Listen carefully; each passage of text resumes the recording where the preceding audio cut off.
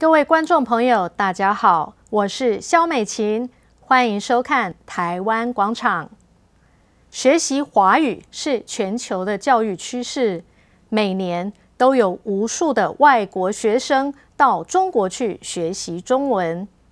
虽然中文也是我国的官方语言，但在这块全球华语教学的市场上，愿意选择来我国学习中文的留学生是比较少的。就教育部统计，民国103学年度来台就读华语文的外国学生，相较于98学年度的11000多人，成长了30%多。虽然人数正逐年成长，但是若政府做好更具愿景的规划，台湾是可以成为外籍留学生学习中文的首选国家。语言教育对我国人而言是一种责任与义务，它协助国人沟通与了解历史跟文化，提升素质与水准。但是语言教育对外国人而言，它可以是一种产业，可以带动地方的经济，促进国际间的文化交流。就经济面来看，外籍学生的食衣住行娱乐通通与地方产业有关，他们可以说是长期的观光客，协助地方经济的稳定发展。就文化面而言，外籍学生与我国学生在生活上的互动，可以促进国与国之间的青年文化交流，甚至还可以推展国际志工服务。就国际政治面而言，语言在哪里学，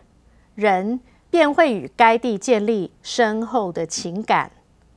来台学习中文的外籍学生，日后有很大的机会可以为我国发声，增加国际对台湾的友善度，成为国际竞争的软实力。